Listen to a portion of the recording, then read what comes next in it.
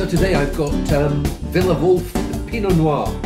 Very simple label. Often German labels are people get slightly disturbed at how cluttered some of them are, or historically how some of them have been. Maybe you'll have seen through the posts that I've been doing this week that's increasingly less the case. So nice, simple, clean lines, and just says Pinot Noir 2015 Villa Wolf.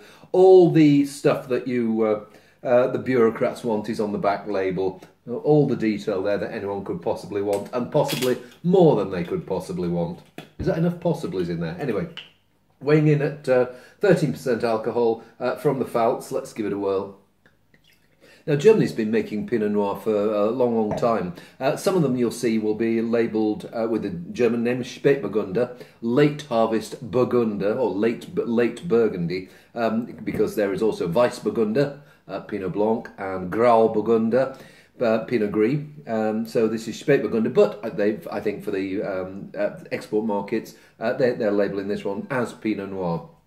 And when German Pinot Noir started trying to make an impression on the international stage, probably about 25 years ago, the early attempts were a little bit correct and not as pleasure orientated as people would have liked them to be. Since then, I think there's a few things happened. The growers have grown up, the vines have grown up, and between the two of them, more mature vines, more mature winemaking, you're seeing the slow appearance of Pinot Noir always needs the allure. So I stick my nose in here, and it's this quite lush, ever so slightly comfy strawberry character. It's not amazingly deep in colour, but you can't see against a black t-shirt. I don't know whether you can see against a vaguely white wall. Maybe that got cut off. I don't know. Don't know what my framing is like today, but it smells.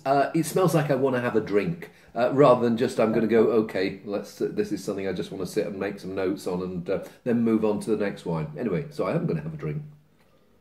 Soft, juicy, warm. I don't know whether there is a little hint of oak on there. There's certainly something that's giving a slightly smoky character to the wine. Could be from the vineyard, it could be from a barrel, but what you are left with is warmth and pleasure.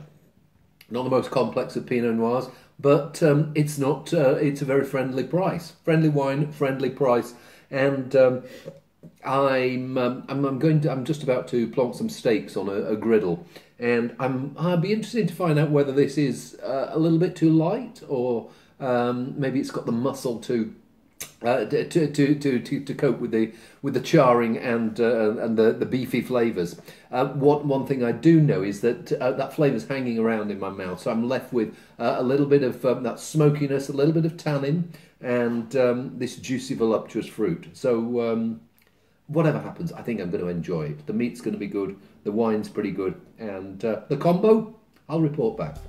See you soon.